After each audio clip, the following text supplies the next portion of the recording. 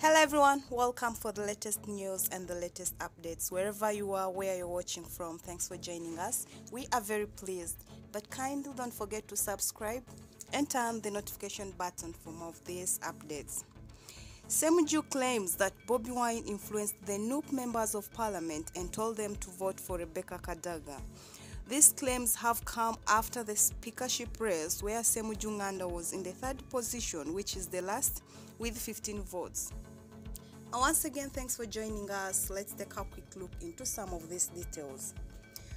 Kiira Municipality MP Ibrahim Ssemujju has revealed that the National Unit Platform Robert Kyagulanyi Ssentamu asked NUP members to vote for the former Speaker of Parliament, Hon Rebecca Kadaga. He continued saying that, "I wrote to everyone in National Unit Platform MPs. I even wrote to the NUP President and asked to meet him at his convenience, but he did not. Instead, he convened a meeting of NUP members on Sunday and told them to vote Rebecca Kadaga," Ssemujju said. Sometimes people pursue personal interests," Ssemujju continued saying, "and begin rationalizing even the most stupid things they have done ever. You can't tell me that I, Ssemujju, need a meeting to convince opposition MPs to vote me into speakership," he added. This comes after Honorable Ssemujju received only 15 votes during the speakership race, and Ssemujju says most opposition people voted for Kadaga because they knew that her win would hurt Museveni. "Many opposition MPs were telling me that they will vote Kadaga because her win will hurt the dictator more," he said. However, the National Unit Platform President has not yet made a comment about the recently concluded speakership elections. In the speakership elections that were recently concluded, Jacob Oulanyah got 310 votes, while Kadaga got 197 votes, and including Ssemujju Nganda himself, where he got 15 votes from the MPs. And in that 15 votes, there was an opposition who wasn't part of the FDC who gave in vote, and let's say 15 minus 1, that is 14 votes. That means MP Ibrahim Ssemujju Nganda got 14 votes, where MPs of FDC in the parliament are more than 15. There are over 30 MPs of FDC in the parliament. So how comes that Ssemujju Nganda got only 14 votes when there are over 30 FDC MPs in the parliament?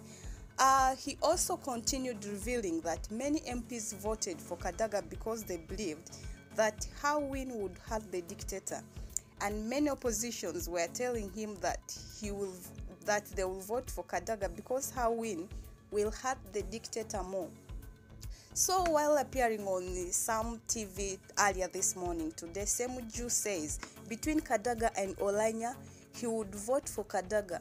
However, he blames Kadaga for choosing Museveni instead of Ugandans during the age limit debate. And he also added on saying, "Kadaga had one day to choose between Uganda and Museveni.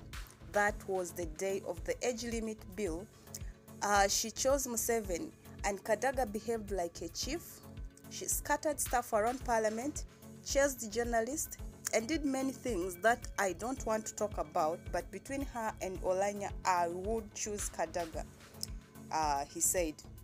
And according to Ssemujju, Kololo, where the elections for the speakership race were held, was hijacked and under influence.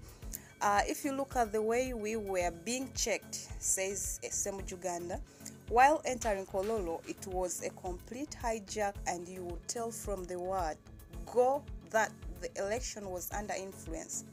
Honorable Ssemujju Nganda garnered 15 votes, and Honorable Jacob Oulanyah garnered 310 votes, while the former Speaker of the 10th Parliament, Rebecca Kadaga, garnered 197 votes in the concluded speakership elections.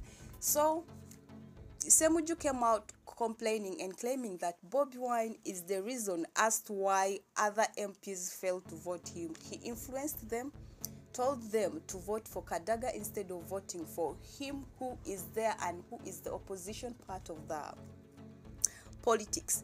So he is still asking himself and wondering whether Bobi Wine is going to come out and speak about his complaints, or he will not say anything. Well, that is it for now. We will keep on updating you with more of this. Thanks for watching. Wherever you are and where you're from, kindly don't forget to subscribe and turn the notification button.